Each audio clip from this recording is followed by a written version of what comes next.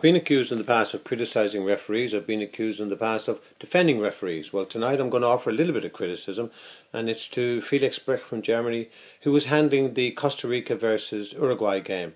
He led an awful lot of pushing and pulling going on, shirt tugging, especially in the penalty area, and he was either unwilling or unsighted to give that penalties, which he should have done. He did redeem himself right at the end by giving a red card, but then he had no choice.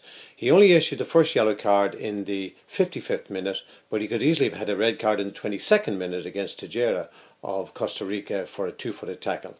Overall, Mr. Brick, for his experience, I thought, had a very, very average game and needs to improve.